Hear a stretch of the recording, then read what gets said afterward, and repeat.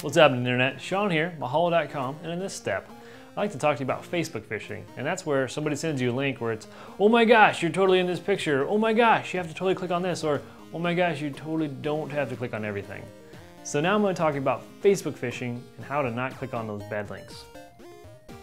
Alright, now let's talk about Facebook phishing. And all Facebook phishing is simply where someone tries to fool you with another website or link via Facebook. So whether it be a message or a wall post or a like of some sort, it simply spreads to all of your friends or sends you to an external link that then gets your password and information. So one example of this, if you're sent a message and it says one thing and it's also saying it's secured, you still have to look at the URL.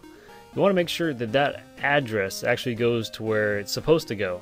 You can also just highlight the address, copy paste it into Google, do a search. More times than not, you'll come up with the real company or you'll come up with a few warnings. Another thing too, if you've accidentally liked something you shouldn't, and you found out that this is either a phishing page or something of that sort, you'll simply want to unlike the page and then report it. Also, if you've been a victim of any of these attacks or anything of that nature, you'll always want to change your password, because if you change your password, then it's not going to happen again. Otherwise, that person could still have all of your information, so they could then log in again and send it to all your friends and all of their friends. So you want to make sure, if you do get tricked, to change your password. Another thing too, if you want to make your Facebook account a little bit more secure, you can use HTTPS, which is more of a secure connection. To do that, you simply click on Account, and then Account Settings. From your account settings, you want to scroll down to Account Security, and then click on Browse on Secure Connection. Then just simply hit Save.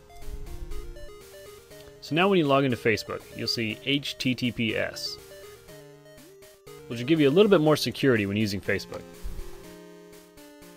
There you go. You now know a few more ways to avoid getting caught up in a phishing scam on Facebook, being as double checking messages, also double checking the URL inside of the messages, and as well as that, never giving out your password or login for Facebook, because Facebook will never ask you for that information.